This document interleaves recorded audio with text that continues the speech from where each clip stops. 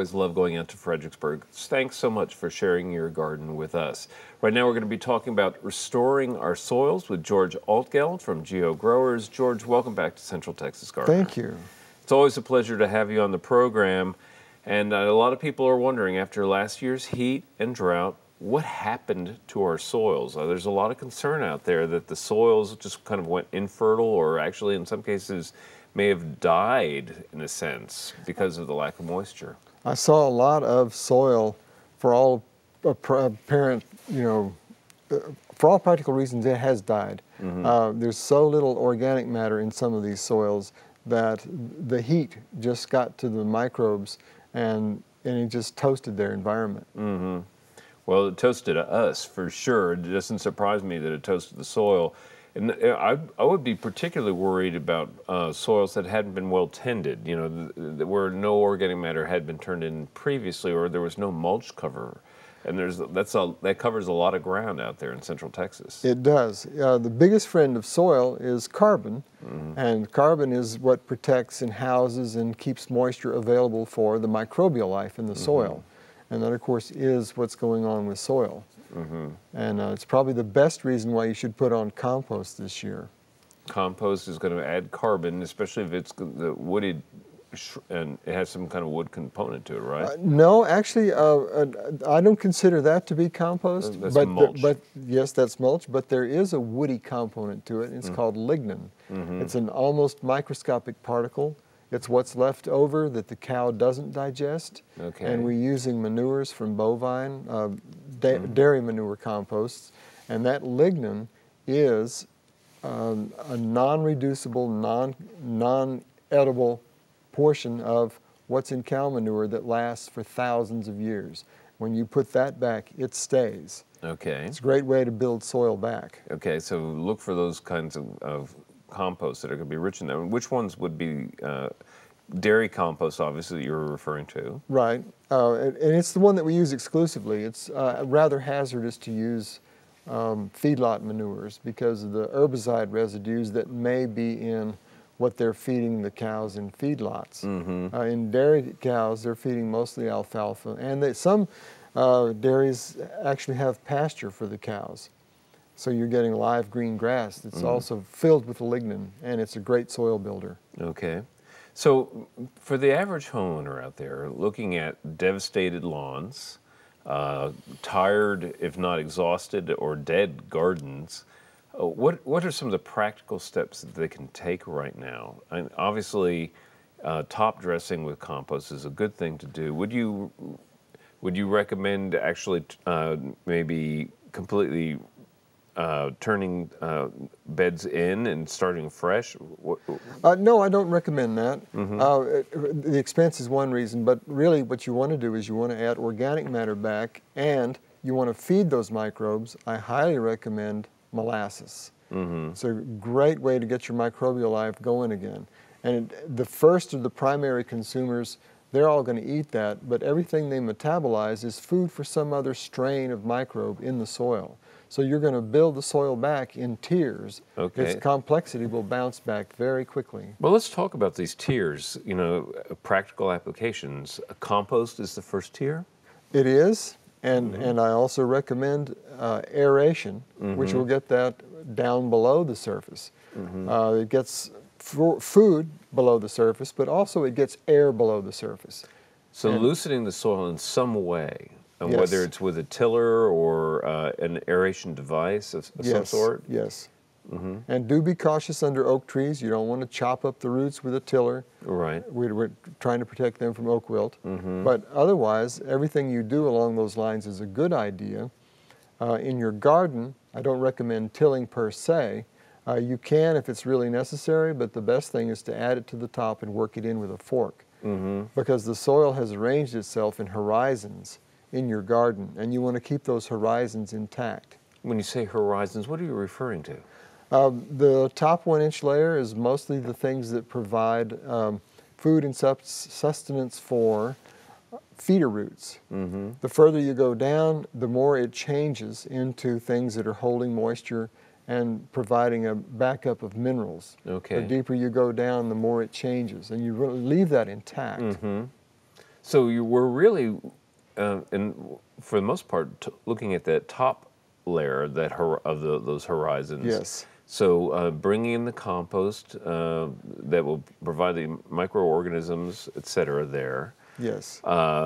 Maybe adding some molasses. Are there any other kind of things that help make the soil more fertile that you would recommend? Yes. I have to admit I had forgotten about Medina Soil Activator, but my friend Malcolm Beck suggested that I use it. What a difference that made. Huge difference. In my garden, I had pepper plants just started flowering again as soon as I put this on. And this was in the last 2 weeks of August. They had plenty of heat then, and I got an amazing response. Okay, so soil activators and molasses, the compost. In garden areas, let's say ornamental beds and things like that, would you then put mulch on top of that? Sure. You want to protect from heat. You want to protect from, too cold, loss of moisture. Right. And these days we have mulch at the store called Magic Mulch, and it's a feeding mulch. You don't want to put it below the surface of soil, but in the meantime it behaves like a mulch, conserves moisture, it gives you protection from extremes in temperature, but every time you water it, the nutrients from that compost that are in it leach downward and feed the microbial life that's in the soil. So a mulch compost blend, in other words. Yes. Right, right.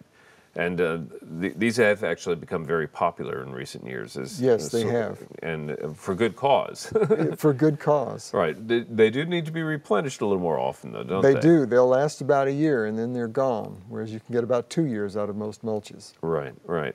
So for those, we've talked about garden situations like in an ornamental bed, also perhaps in food production beds. Let's talk about turf areas, because this in fact, it's become kind of an ongoing rant and rave on the radio when I host my call-in program talking about lawns and turfs. What do you tell homeowners who are looking at turf that is either died or is exhausted or on the edge? The first thing I tell them, it's time to rethink what you have for a landscape.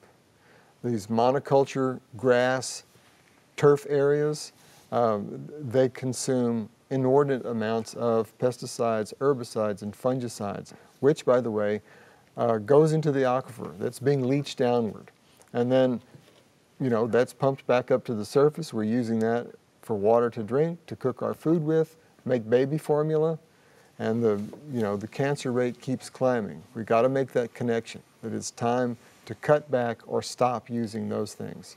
Now, from that point of, well, let's reconsider what we're going to use, there are ornamental grasses that use tremendous amounts less. Now, if you've got little kids, you may want a lawn, or you may want some area for them to play with.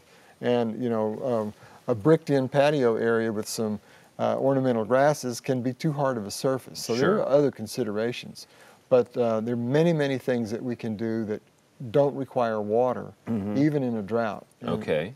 So obviously, this is something we've all been talking about is, think of other options instead of turf. But for those people who are insistent, that, who will not relinquish that idea of the perfect lawn and yet are suffering this year, or their lawns are suffering, what do you tell those folks? Well, you want to start feeding right now with molasses, and you want to start putting the microbes back. You can do that with compost. You can do it with compost tea. And we have another product called Thrive that is an array of beneficial fungi. And you want to spray those on, get some in there, they start working, they start doing what they're supposed to do. When you apply a fungicide, you kill every fungus in the ground. That's not a good thing. Those funguses are hardworking, they're doing a lot for you. If you have a fungus problem, use garlic, because it has a tendency to only affect pathogenic funguses. It's like, garlic is used to keep the vampires away. Works pretty good. Okay. Especially in soils. Okay. Garlic sprays are pretty readily available nowadays as well. Yes, they are. Or you can brew up your own at home. Now, if people are thinking about regenerating turf areas and lawns and they want to kind of get on a schedule, what is an appropriate schedule? What kind of compost should they look for that top dressing we're always recommending? The best is still going to be bovine manure. It's got all the lignin in it. It's got lots and lots of trace minerals. Trace minerals are so overlooked. The thing that you want to stay away from is Npk fertilizers. The P and the K are very stable minerals. Those are phosphorus and potassium. Nitrogen's evaporating out of that. So you wind up with way too much phosphorus, and in time, way too much potassium. The phosphorus load alone will bring about a decline in your lawn just because there's too much of it. Yeah. And it ties up your micronutrients. Okay, so no fertilizer, the typical NPK, top dressing with a compost.